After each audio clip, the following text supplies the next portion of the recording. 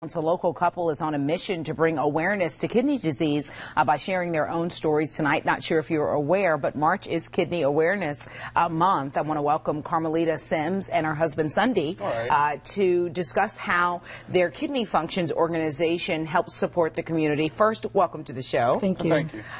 First, I want you guys to share a little bit about your personal stories because both of you have kidney disease. Carmelita, we'll start with you. Okay. My husband was diagnosed in 1997 with end-stage renal disease as a result of hypertension. And then in 2003, I was then diagnosed as a result of systemic lupus. And so we've been able to kind of bounce off of each other, our dealings with the disease, and we've been able to meet a lot of people and experience a lot of things together.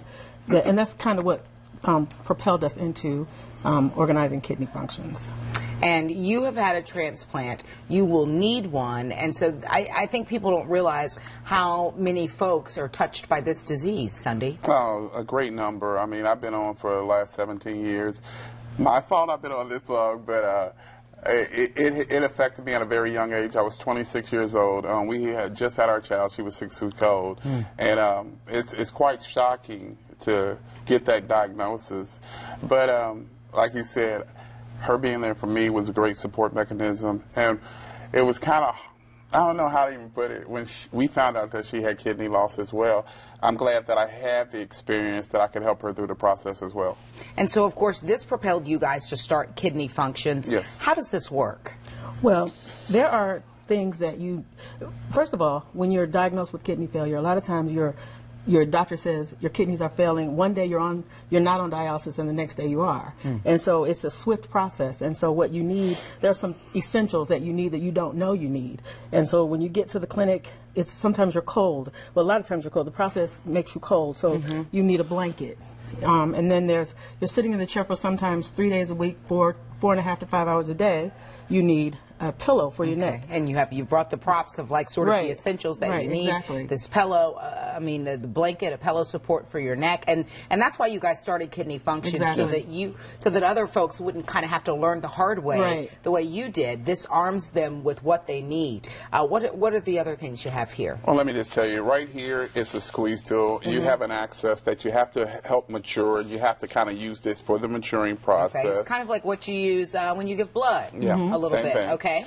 Here's the pill bottle, because generally you have to do anything from phosphorus binders to high blood pressure or whatever. So more than one medication that you're taking daily. All right. And believe it or not, you got a lot of time to think. So we have a pen and a notebook. Okay. You can journal. You can discuss things, because one thing you find out, and can't forget the earbuds. Those are way important there. Yeah. But when you first get on, it's a shock to your system. And I know I went through depression. My wife went through depression, everybody I know, because when you're told for the rest of your life this is something I have to do, it can kind of hit you. So this gives you time to also occupy your mind. I have a childhood friend who was diagnosed in 2010, and she is going to need a transplant herself, so this definitely hits home for me. To the folks who are listening at home thinking, gosh, what can I do? We have a Facebook page. You can like us on Facebook, and there we also have a GoFundMe page. You can reach the link to the GoFundMe page on our Facebook page, and it's about $15 to $25 will fund a bag. Wow. So not a whole lot. Not a whole lot at all. Can do a whole lot. Yeah. And it's real comforting, because, like I said, when you go into a center, it's a strange environment. You need a little something to say, okay, what's going on here? If you don't have a blanket, you're going to get cold. Everybody does. You're going to get tired. You're sitting up. So all of these things are strictly for the dialysis patient to say, hey, we understand because we've been here. You know, it's not like doctors or nurses. They can tell you a lot. Right. But we've sat in the seat, and we know what will help comfort you just a little bit. And you guys have an event coming up for patients with kidney disease on dialysis, pardon me. So talk a little bit about what folks can expect at this event. At this event, it's kind of a meet and greet, just to get to know some people in the dialysis community. And we're also going to be tasting and sampling some kidney-friendly snacks. Okay. And some, we're working with some area dietitians to get even some meal choices that you can have at home. Because I think that's another thing that you're also having to wrap your brain around, is that you're probably going to have to overhaul your eating. Yes. Yes. Plus, it also gives you a support network. That is like the most That's the key important thing. thing, because your family can't always know what you're going through. Let's put up the information about this event that Carmelita and Sunday have coming up Sunday, March 29th, last Sunday of the month at the Homewood Suites on North Tryon Street in Charlotte.